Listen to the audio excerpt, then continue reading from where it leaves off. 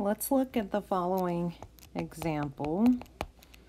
So we're told that a rectangular page is to contain 24 square inches of print. The margins of the top and bottom of the page are to be 1.5 inches, and the margins on the left and right are to be 1 inch. What should the dimensions of the page be so that the least amount of paper is used?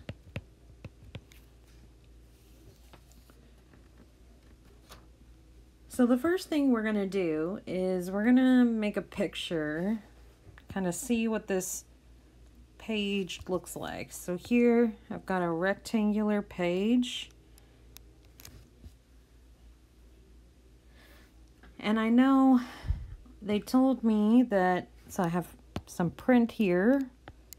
I have print, and then I have a margin on the top and the bottom. They tell me the top and bottom margins are 1.5 inches. So the length here is 1.5, and the length here is 1.5. And then what's left here is the print area. So I'm going to call this length X here. Now my margins on the left and right are 1 inches. So here on the left it's 1. On the right, it's 1. And then what's left is the print area. I'll call this length here Y. So what are we trying to do here?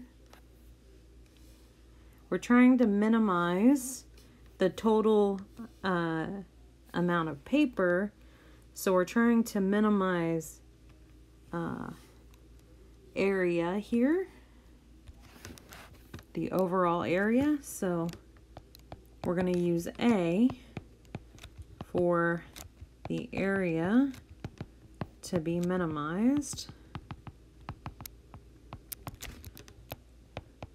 So this is a rectangle. One side length is X plus 1.5 and 1.5, so X plus 3. Y plus 2 is the other side length. So I'm trying to minimize the least amount of paper, so I want to minimize this area. So this is what I'm trying to minimize. And now we have our constraint. So what is our constraint here? If you go back, I'm told that I need 24 square inches of print. So that's the area of just the print, and just the printed part would be X times Y. So X times Y needs to be 24. So I'm going to take my constraint equation and I'm going to solve for Y. You could solve for X if you want to, and then take this and plug it in to the area formula we're trying to minimize here. So A will be X plus 3 times 24 over X plus 2. And now we're going to FOIL this out. to get 24 plus 2x plus 72 over x plus 6. And if we combine the like terms here, you're going to get a equals 30 plus 2x plus 72 over x.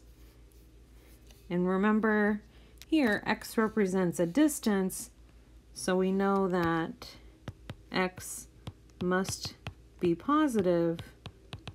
So here our domain would be from 0 to infinity.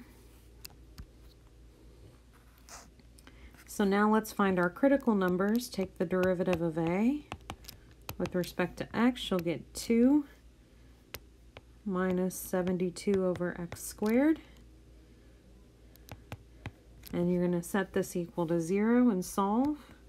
So you'll get 2 equals 72 over x squared. This gives us 2x squared equals 72. X squared is 36. X equals plus or minus 6, but remember x must be positive. So we toss out the negative answer. And let's make sure that this actually minimizes our area. So here's 0.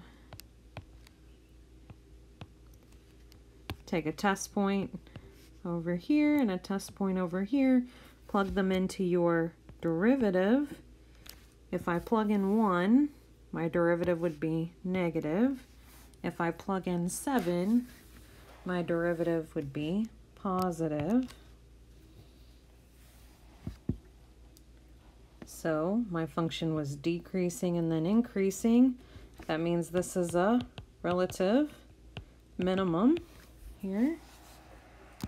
So this does give me my minimum. Now I was asked for the dimensions of the page. The first thing we're going to do is go back and solve for y. Y was 24 over x. So if x is 6, y would be 4. Now these don't correspond to the dimensions of my page. Remember, x and y, if we look back at our picture, just correspond to our print area. If I want the overall dimensions of the page, I've got to add 3 to x and 2 to y. So if I add 3 to x, I'll get 9, and 2 to y, you'll get 6. So the dimensions of the page should be 9 inches by 6 inches in order to minimize the area of the total page.